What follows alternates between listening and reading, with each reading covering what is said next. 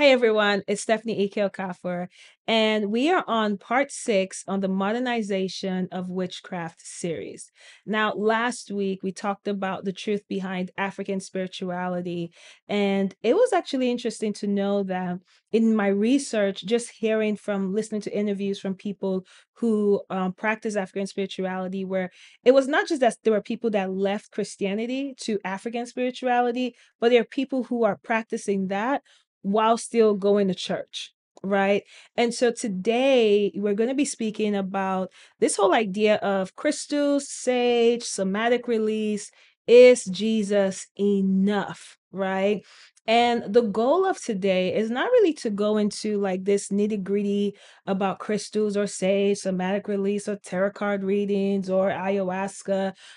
In the description, I'm going to share there are some videos I've done in the past and some videos from trusted people that I want to share about, individual topics as it relates to new age. But there's so many things. Every moment you turn, there's something new, right? Right now their somatic release is trending. Like a few years ago, I have never heard about this, right? But all of a sudden, and it mimics this idea of deliverance with Christianity. Not many of you might be familiar with it, but there's just so many new things popping up every single day under this whole umbrella of new age religion or new age beliefs.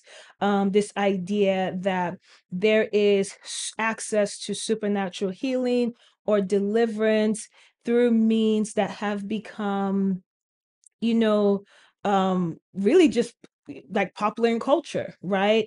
And so there's a lot of willful blindness to not recognize that what is the spirit behind these things, what is driving these things. But because it has also become corporate, right? You have people that have businesses, there are psychic shops everywhere down the street, there are psychic shops. People have made this a business, and so it just seems like a transaction, right? Let me go to this healer, let me go to this whatever person and make a transaction to get what I need. But the goal rather is to really discuss what everything has tied, that the root of everything, right? And it's really demonic intelligence. That's what it all boils down to. Whether it's tarot card reading, whether it's saging, crystals, all of this boils down to demonic intelligence. Knowing how to almost, again, last week we talked about how Satan masquerades himself as an angel of light, right?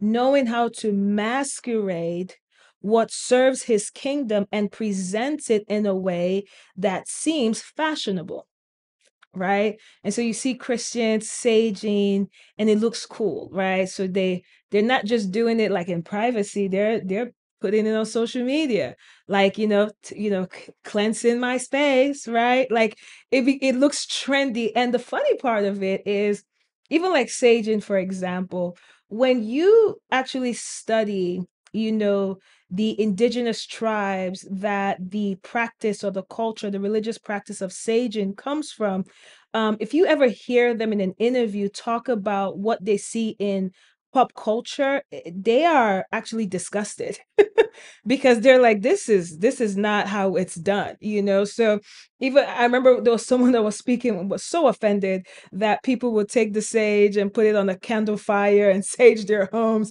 And what stood out to me about that is the fact that people are doing things that they're not even fully versed in. They're not fully knowledgeable about.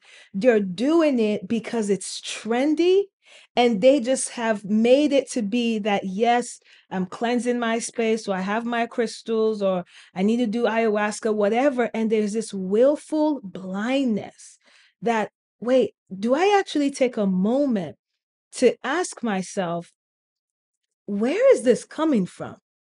What is empowering the power, like really what is giving power to the ability for these things to happen? How is a plant, how does a plant have any power to cleanse my home from evil spirits?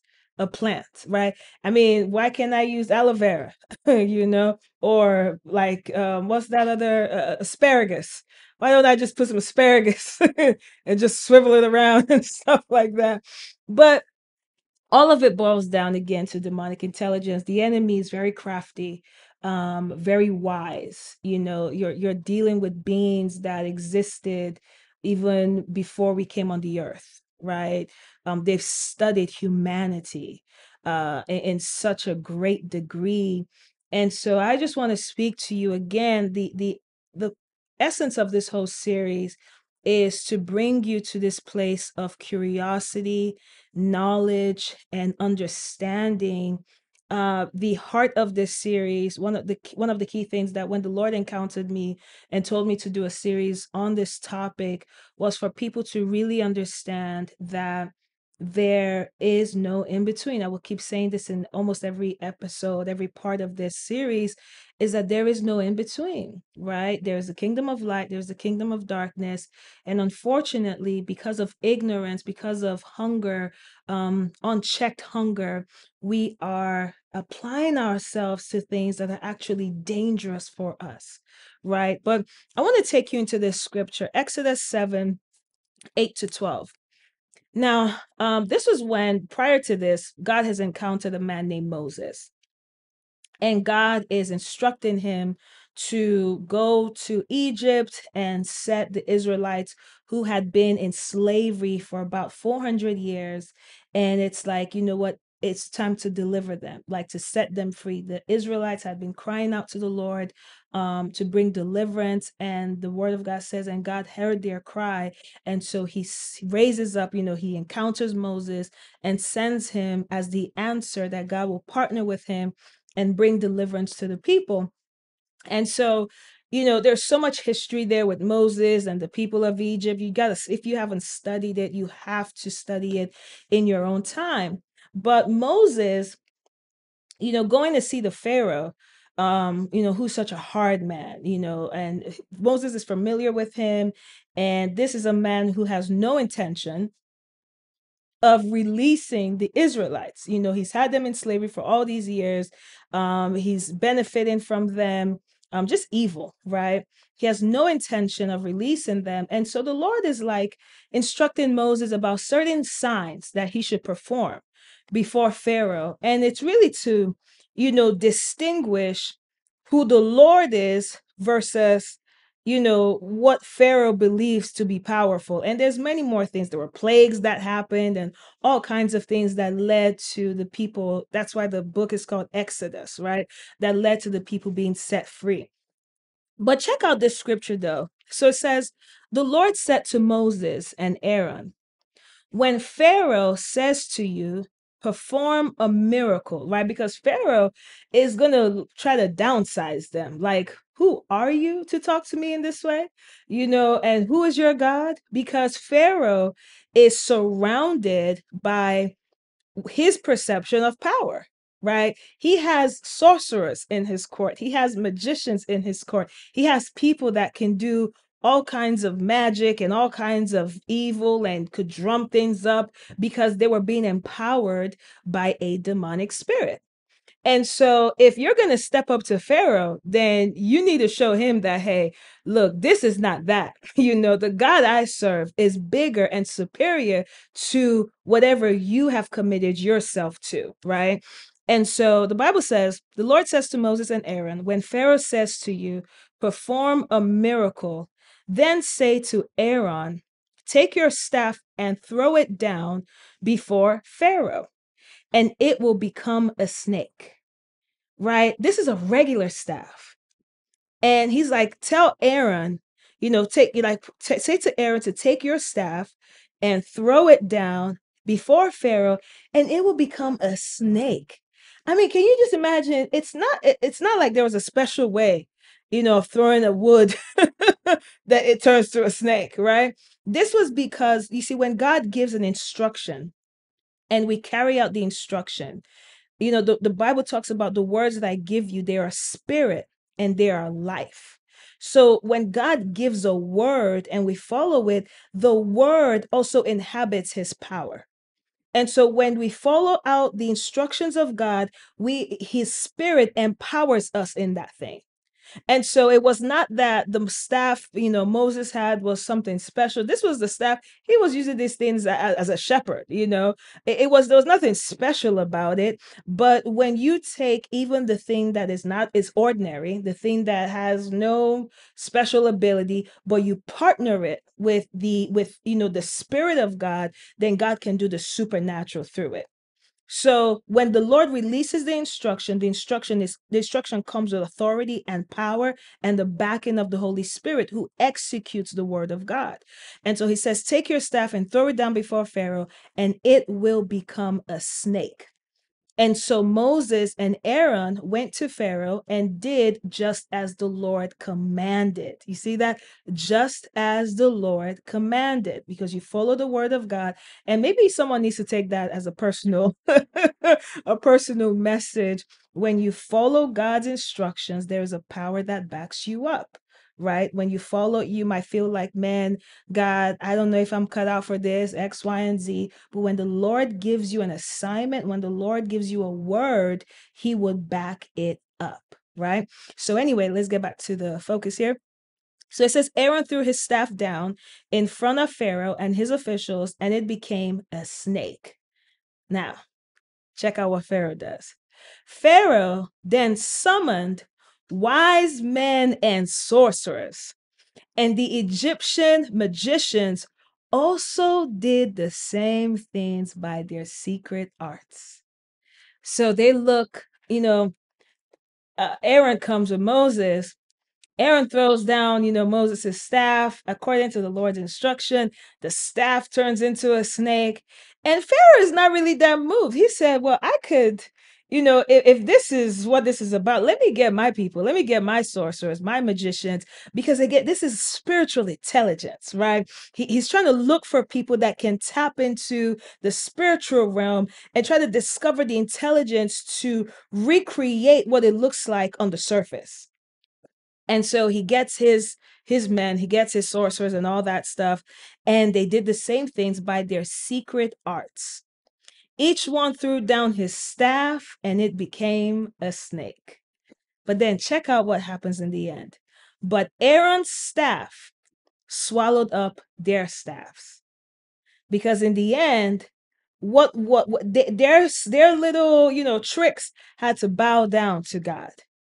And Aaron's staff swallowed up their staff. You see, in God, there is victory. In God, the end result has victory written all over it. In Satan, he gives you the appearance of victory, but it's just the illusion to distract you. What do I mean by this? So, for example, when we think about culture, right? When we think about this whole thing with saging, why sage? Why in particular do people feel like the incense they're burning? What is it about incense that gives them this idea that something is being cleansed? You see, Satan he's just so interesting, that man.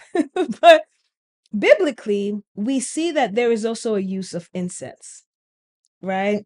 We see that incense in the book of Revelation, it talks about how the incense, can be mixed with the prayer of the saints that goes before the Lord, right? There is this use of incense, but the use of incense has an outcome that is for you. It's mixed up with your prayers that go before the Lord.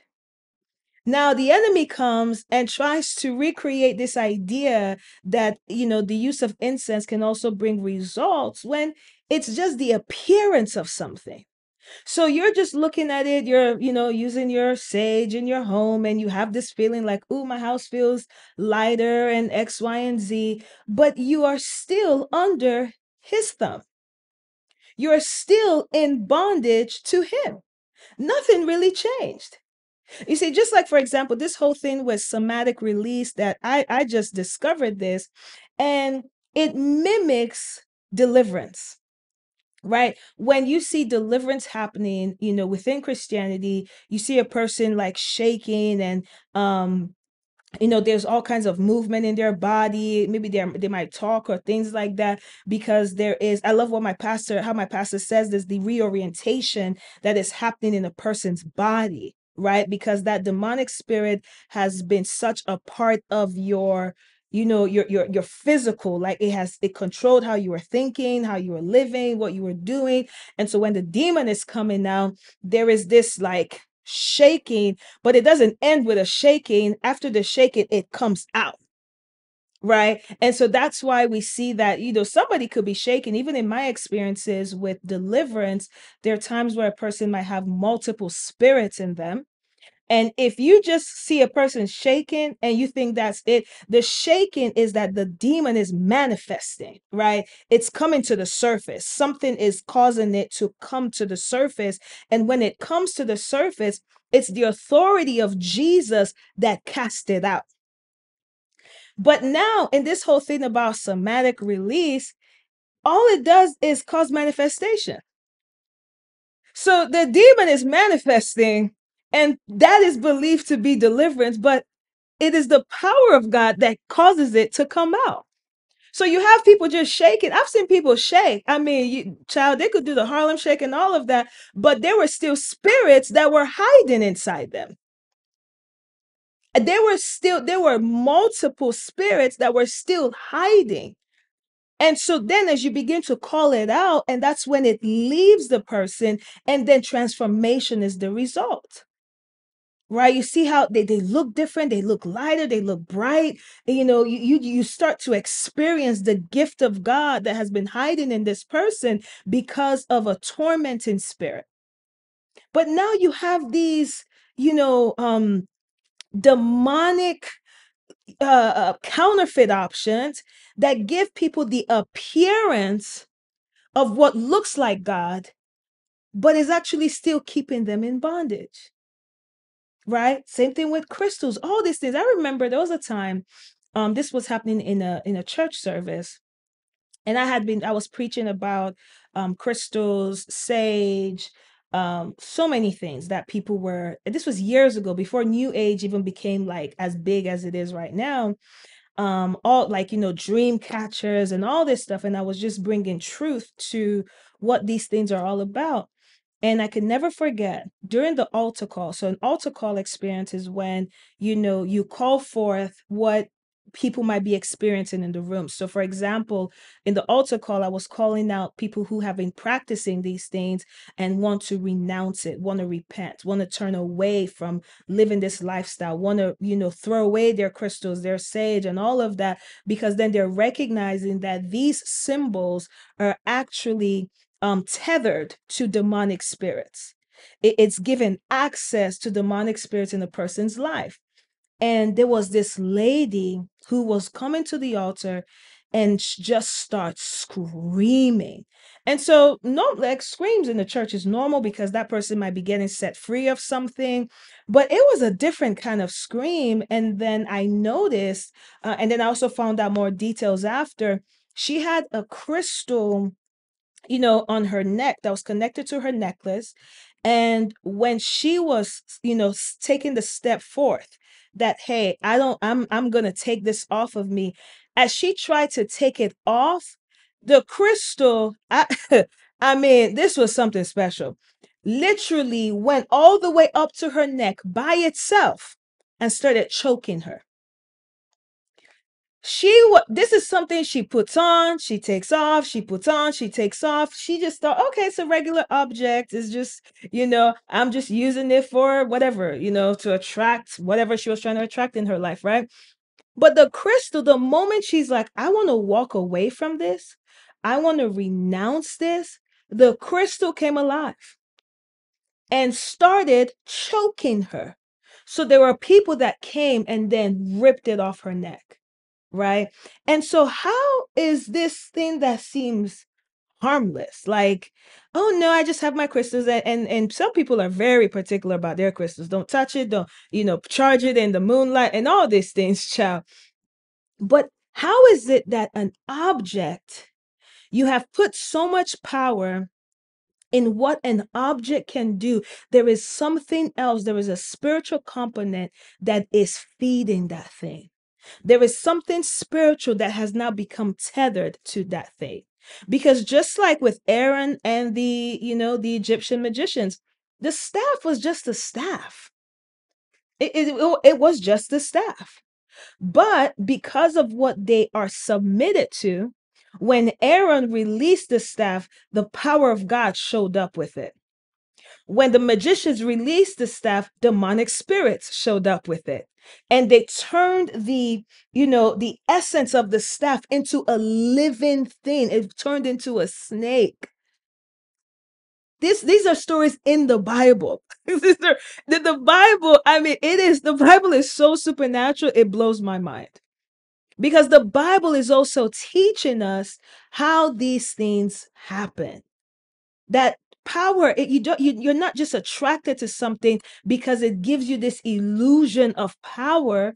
You have to know what spirit is behind this. Because is this the spirit of God or is this the spirit of Satan? And just like I said last week, nothing about Satan is for your good. Satan is wired for destruction. He is wired to see an end to you. So he can, tease you with things that appear to be good. He can try to come off in such a beautiful way.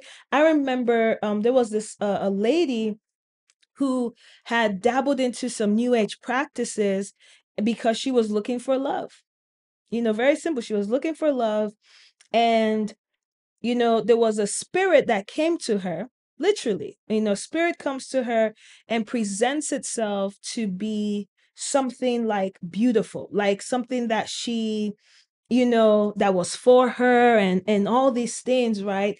And she was thinking like, oh my gosh, like, oh, this is nice, but the routes she was taking was a new age route, was a demonic route. And so this spirit comes and is approaching her. And even as I'm telling you the story, you might feel like, wait, what? But these things are happening, literally. It could be happening to your neighbor, happening to your friend who's not telling you. Maybe you're watching right now, and finally you feel seen. The spirit comes to her and it's acting all nice, it's acting all cool and dandy. She's going to bed, it's cuddling her and all this stuff. She thought that, oh, this is great. And one day, the spirit asked her, so she told me the story after, we went through like her deliverance process and all of that. The spirit asked her if it could get permission to enter her. And I've never, that was the first I've heard of like a spirit asking a person like, hey, can I get permission to enter you? Apart from the only time I've heard something like that was like in the Bible when the spirits asked Jesus for permission to enter the pigs. But it did. And when she agreed, then its real agenda started. It became torture, literal torture. It would try to cause her to have car accidents. It tried so many times to see how her life could be ended, right? And thank God, the mercy of God that and the power of God set her free, you know. But these stories, I share them, and I might be joking and laughing here and there, but it really breaks my heart because that could be anyone. That could have been me. That could have been a family member. That could be a loved one. That it could be anyone. Because, I'll just even be honest with you. Growing up, my mom was a single mom, right? My father was murdered when I was 8 months. Um, at that age, there was no help that came from like my father's family. Matter of fact, my father was murdered by his cousin. Okay, his cousin planned the assassination. And as my mom being, a young single mother, she was desperate for answers, and not answers like what happened to my husband. No, like God answers, like, God, I need you to help me raise these children. I need your help, right? And I remember, I thank God he encountered me at 9 years old. But even in that desperation, we would go to like different churches and Unfortunately, some of these churches were were witches masqueraded as pastors. That's a whole different story for another time. But I saw how easy it could be to fall into the deception of the enemy because you're driven by your need, right? You're driven by a need that can only be answered by the supernatural.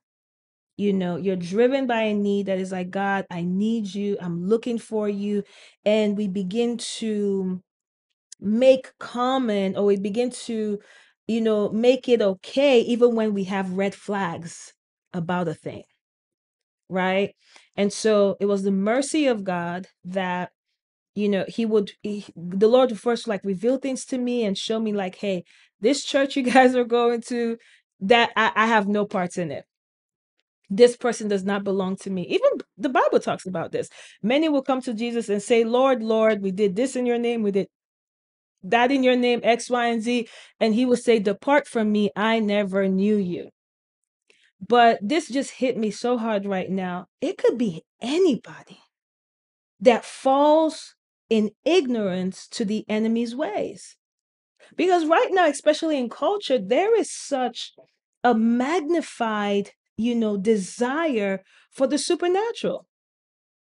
Whether it's the supernatural in healing, whether it's the supernatural in deliverance, because people are going through stuff, especially in the climate that we're living in. You turn your I mean, to watch the news, I don't know what is worse, watching the news or a horror movie. Because it gives you the same feeling. So people are going through stuff and people are desperate for help. But in that desperation for help, they're running to some of the wrong sources.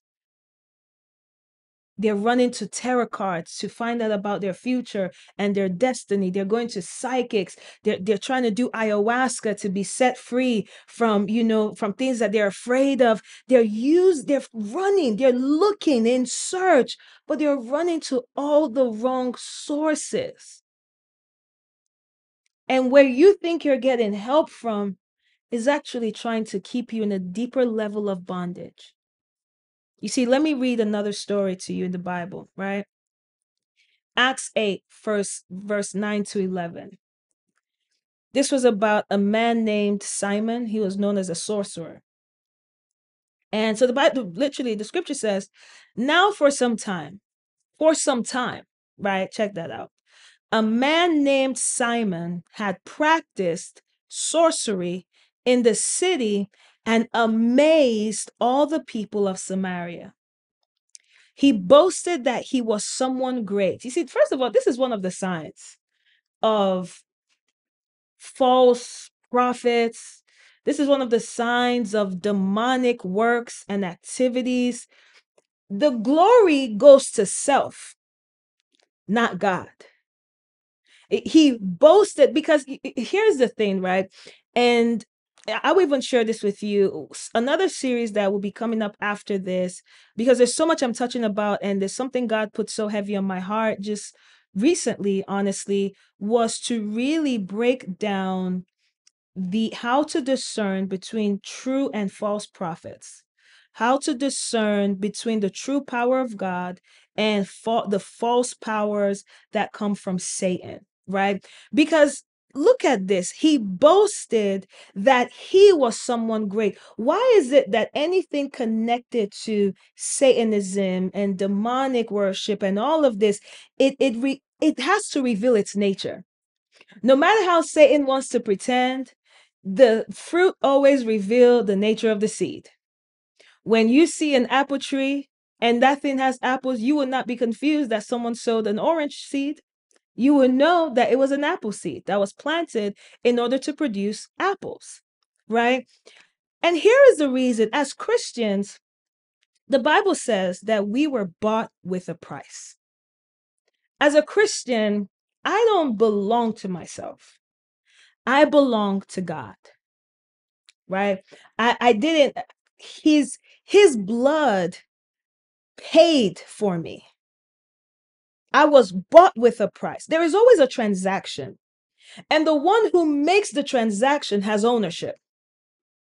So Jesus paid with his blood for us. We were bought with a price. That's why we call him Lord, right? Lord means owner. You own me, right? This life is not mine. I lay it down for you. Now, in the demonic, you pay.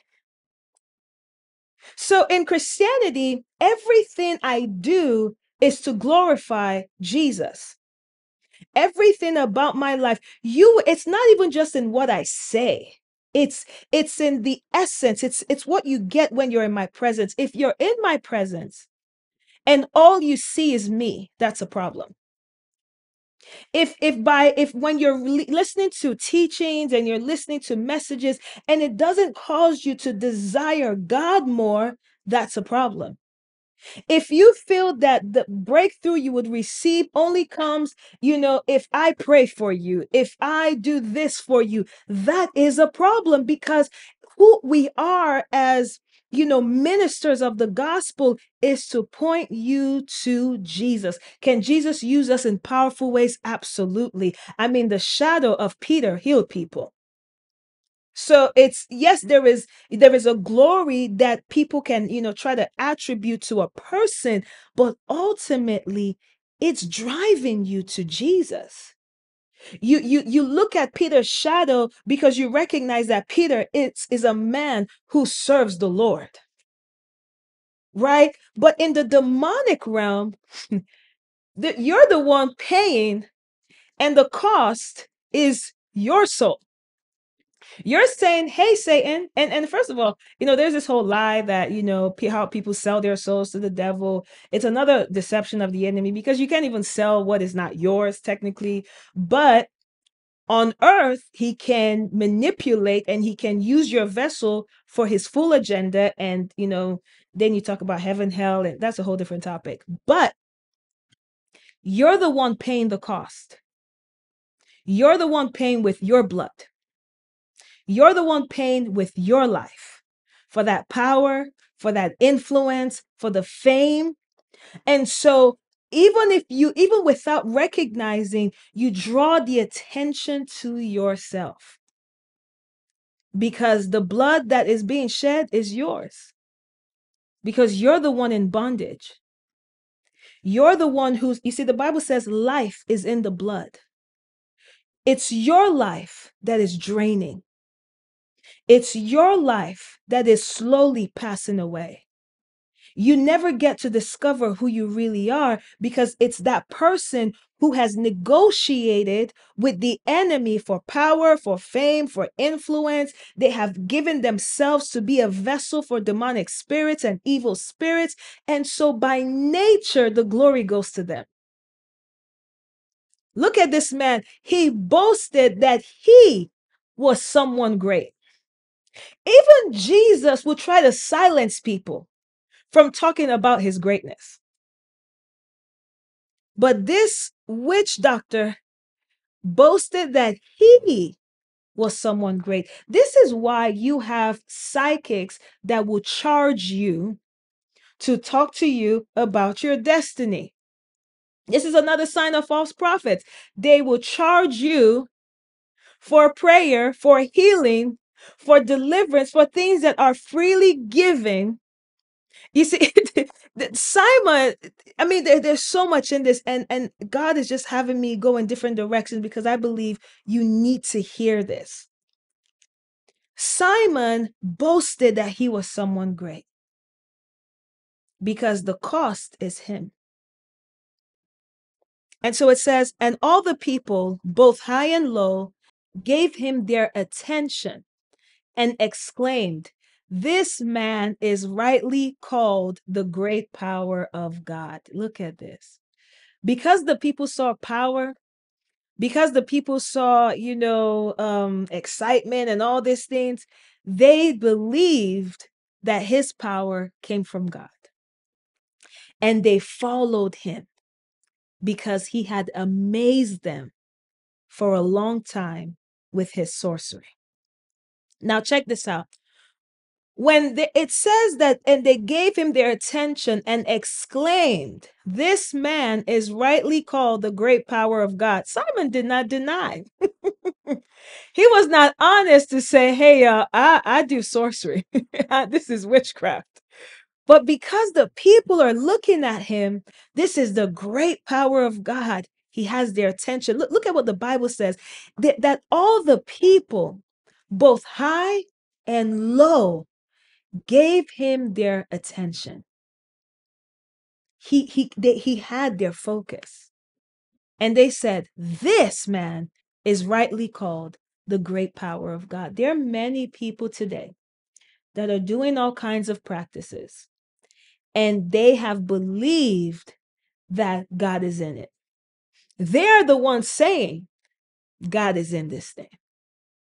They're the ones proclaiming that God is in this. And why are they saying that? Because it has their attention. It has their focus. You're hearing many people talk about the benefits of crystal or ayahuasca and tarot card readings and all these things, and it has your attention, not recognizing what it really is at its source, at its roots, that this is literally demonic practice. It says, and they followed him because he had amazed them for such a long time with his sorcery. Now, when you continue reading about his story, the end of Simon the sorcerer, literally is known as Simon the sorcerer, the end of his life was nothing to be glad about. Because when the true power of God showed up, and Simon was like, "Oh, I can't, they're doing something I know I can't do." Because they're laying hands on people and people are receiving the Holy Spirit. And Simon, you see, Satan always reveals his nature no matter how much he tries to hide it. You know, there people are receiving the Holy Spirit. The true prophets of God show up. And Simon is trying to have a private conversation with one of them. He says, "Look, can I pay you so you can give me this power?" Do you see what I'm saying? The person who pays, Simon he is familiar with transaction. He doesn't belong to the Lord, because when you belong to the Lord, you know that you were paid for. But Simon, and you have to read the book, that's Acts chapter 8, right? Simon goes to the true man of God, right? And he says, "Can I pay you to receive this power?" And they said to him, "May your wealth perish with you. May your money perish with you." Because these are men, these are people that recognize you cannot buy the things of God, because we were bought to freely give. So when you see that there has to be a transaction, you have to pay for that crystal. You have to pay for, that experience. You have to pay that false prophet so that you can have freedom or deliverance, or you can walk in a deeper intimacy with God. This is witchcraft. Because the one who pays reveals a lot. How can I pay God when he bought me? How can I pay the one who paid for me? It's almost like someone is giving you a gift. Have you, on your birthday, right? Have you ever got a gift and you said, "Oh my gosh, thank you so much. How much do I owe you?" No. The person went to the mall. Matter of fact, they'll give you a gift receipt, just in case you want to exchange it for something else. But you will never see where someone took their time to buy you something and you said, "Oh my gosh, how much do I owe you?" No, that's the whole essence of a gift, right? But when people start trying to make it transactional, it reveals so much without saying anything at all. When someone tells me, "Oh yeah, you want this breakthrough, this pastor or this prophet is charging this for it, or this psychic, if you pay this psychic this amount of money, they can tell you your future." This is witchcraft. This is purely witchcraft because the enemy does not give you anything for free. The enemy, what does the Bible say? That he has come to steal, to kill, and to destroy. He has not come to give, right? Who gives is Jesus. He says, I have come to give you life and life more abundantly. Do you see the difference? One comes to give, the other comes to steal. Nothing in the enemy is free. Nothing. Nothing is free. And so when you're making all these transactions because you're hungry for healing or deliverance, I feel you. But I want you to know that, man, your answer is not there. No matter whatever new trendy thing comes up, no matter how attractive, can you listen to this about Simon the sorcerer? This I can shake this off. It says they followed him. They followed him because he had amazed them for not a short time, a long time. A long time with his sorcery. Right now, what has amazed you for a long time? And it's witchcraft. What has captivated your attention for such a long time because it looks like the great power of God, but it's not. You have to study the fruits of a thing. As long as it has amazed you, has it set you free? There was a reason why the very same people that had followed Simon could easily walk away when the true people showed up. You would not see Peter. There was a moment when Peter, yes, Peter denied Christ, but it was, during some times of turbulence, and he came right back. But someone like Peter, there was a time that Peter literally said, where am I going to go? In your words are the way of life. Right? When you have encountered what is true, you're not so easy to jump shift. But you don't know that yet because you have not encountered what is true. So even when they were walking with when Peter and the disciples were walking with Jesus, even after Jesus had died on the cross, resurrected, and all these beautiful things, they moved with a boldness. You couldn't shake those people off. Rather than you trying to come against them, they showed you who the great power is, right? And so look at this. These people had followed Simon for a long time. But then when the true power of God show up, they shift. Why did they shift? Because they were never free. It was always the illusion. They knew that what they had been looking for, they never found it. The freedom they needed, the deliverance they needed, the peace of mind that they needed, right? They never found it. But they were so distracted by performance. They were so distracted. Look at this. It says, Simon had practiced sorcery in the city and amazed them. This was entertainment. It was not transformation. It was not true healing. It was entertainment. He had amazed them.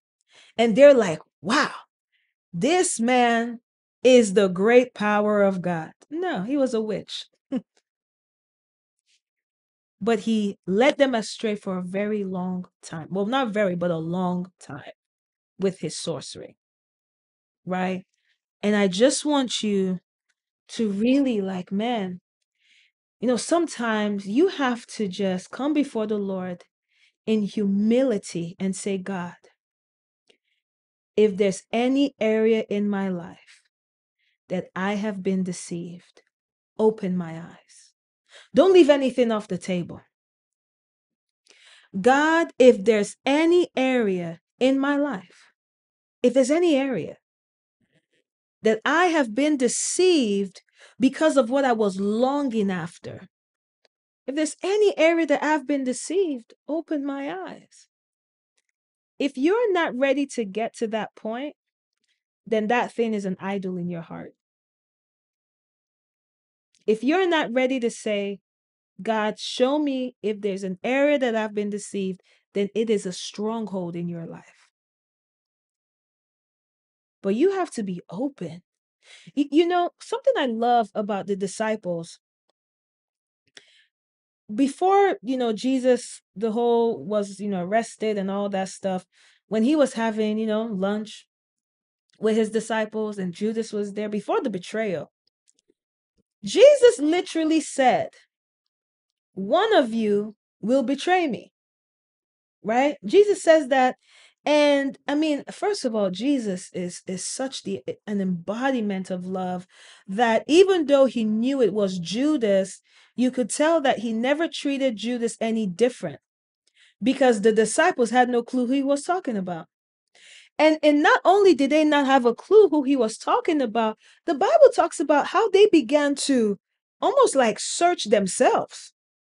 Like they literally said, Lord, like people are like wondering, like, Lord, like, is it I? What I love about that is the humility in that moment. Some of these people, I mean, they like, Judas was the one who literally had the mindset to betray Christ. He already had, had it going on in his head, right? The rest of them they were not even thinking anything close to that.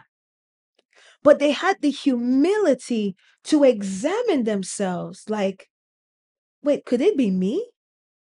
Is there something in my heart that I don't know about? That is one of such a powerful moment to me. And so as believers, we have to say, wait, God, is there anything in my life that is betraying your call on my life? Is there anything I have opened up myself to that I have become distracted because of its excitement? I have become distracted because it has amazed me, right? I'm amazed by this thing, but it's actually keeping me from you. Because when we do this, it's almost like we're saying Jesus is not enough. That Jesus, I need more. And I get it, man. There's sometimes you might be in a city or a place where you feel like, it's hard to encounter the true power of God. And so you're just looking, you're in your desperation, you're searching. But could it be that that desperation could actually cause you to become the vessel for the thing you have been searching for? That maybe it's not just for searching for a person or for a thing or for a medium, but using all that energy to search for God and to search for Christ, that let him speak, right? You see, in your walk with God, it is such because he paid the price, right? So it's such a death to self for his glory to be made known.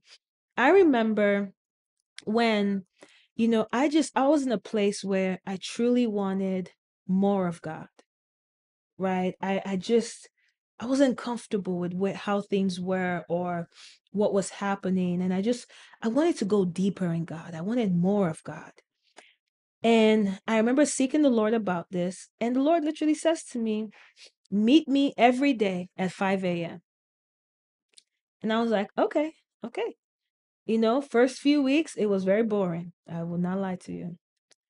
And and it just felt like, when you hear an instruction, you want to meet the Lord, and he says, meet me every day at 5 a.m. in prayer. And I would wake up with excitement, and I start opening the Bible and I'm bored. Okay. And you want to feel goosebumps, like, who, the presence of God is here. Nothing. I felt nothing. And I'm just like, whoo, child, day after day, week after week, I was waking up, I would be in prayer, I was reading my word, and I'm like, God, where are you? This is so boring.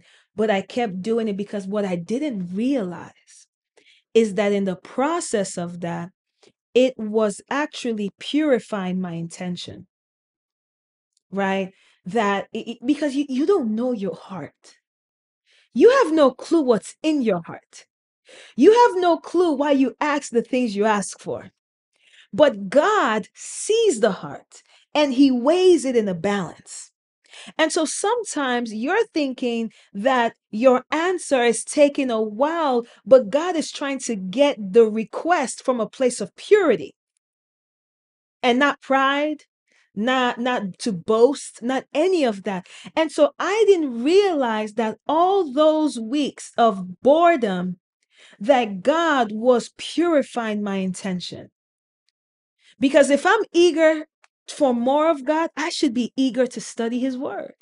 I should be eager to learn more about him. I should be eager to worship. But in the beginning, I was doing it as, you know what? Okay, God, I'm doing what you said. Where are you at? I'm doing what you said. Where are you at? I want more. I want more. I want more. But did I really want more? Because if I really wanted more, it would have shown through my actions. But I was just waking up, and all that was in my mind was the end goal. But you see, when you study about the Lord, he's about process, not just the end goal. He's about who you become in the process of what you're searching for. And so all of a sudden, it goes from me being bored. I'm telling you, it would be that when I'm praying, I'm thinking about my to-do list for the day. And then I'm like, oh, okay, while I'm worshiping, I'll bring out a notepad and start writing my top 5 things to do for the day. Start thinking about what do I want to cook today? You know, because I was just doing it as a like task oriented. Okay, Lord, I'm here. Worship is playing, so let me multitask while this is going on because I am bored. But all of a sudden it evolved. And I'm like, actually, I just want to study. I want to study the book of Romans, right? I want to study the book of Acts. I want to study, Ecclesiastes. I just want to study. God, I just want to worship you. I started meditating on the goodness of God. I started meditating on the ways of God. And even before he answered me, my heart had more capacity to love Jesus in a deeper way. And it was in the process of that. This was months after. Never forget it. One day, I woke up and I fell to my face because the presence of God in the room was so strong. The best way I could describe it, and this is the only way that it makes sense to me, it felt like the throne room of God was in my room. Because it was not, I've experienced moments where you feel the love of God and you're overwhelmed by the love of God, but it was the fear of the Lord that came upon me. There was a reverence for God that I could not describe that came upon me, that I just fell to the floor and laid down, and I was like, God, you came. And then he showed me I was always there. Every single morning, I was always there. And so why am I sharing this with you? Because God is concerned about how you get to the thing you desire. He's concerned about the person you become in receiving it. He's concerned about your experience. You cannot, there's no, the route to freedom is not bondage. So what you're looking for to set you free cannot put you in bondage at the same time. And many of us are so distracted by what we want that we silence the discernment of the spirit that is signaling red flags, red flags, red flags. I remember I literally met this lady who told me, she's like, I do tarot card, but I know it's bad. I said, okay, you know, but you do. Because you're so distracted by the idea of the results it's giving you that you continue. Even though you know. And so what we have to be so honest with ourselves to come to the recognition that many times the pursuit of our heart for the thing that the pursuit for the things that we're after is connected to a heart that is not pure, that it's not connected to a place of purity, right? There's some things that you just have to be patient. You cannot try to use the back door to get to the front of your life, right? You cannot try to find shortcuts to get to the place that God has purposed and set before you. And so maybe that very thing that feels like a thorn in your flesh, that very affliction, that very thing that you're just like, God, I need you. What if it is the thing that draws you to the true feet of Jesus? And there is an encounter that you have that not only do you receive your healing, your breakthrough, your deliverance, but you become a vessel, a trusted vessel that God can use to share his good news.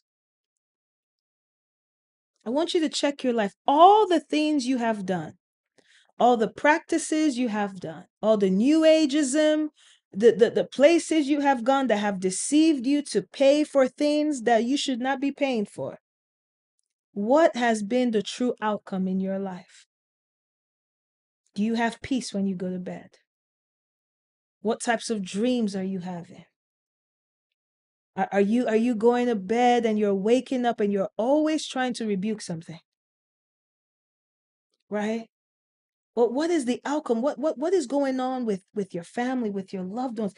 You have to search. Am I actually getting free or am I in bondage? And outside of all of that, I want you to ask the Lord, is there anything that I've exposed myself to? Is there anything that I am following? Is there anything that has captured my amazement that is actually betraying the call of God on my life? I'm not just here to tell you, I'm here to also lead you to Jesus. I want you to ask the Lord for yourself. That at the end of this, that you spend time in prayer and ask the Lord those very questions. God, open my eyes. If there's anything, don't leave anything on the table, even including me. That's how serious I am about this. Don't leave anything off the table. God, is there anything that I'm exposing myself to that is putting me in bondage? When you do that with a sincere heart, when you do that with a genuine heart, and you're seeking after God, and you start studying your word, I've learned that there is a great deal of spiritual deception that is connected to the lack of people studying the word of God for themselves. Right? Study the word. Find out what it's speaking to you, what it's showing you about who God is, so that you do not fall into deception and call it God. These people saw Simon the sorcerer and they literally said, wow, what a great power of God. It was not. Right? And so I'm excited for you, man. I'm excited for what is on the other side of your journey. I'm excited for what God is going to do in and through your life.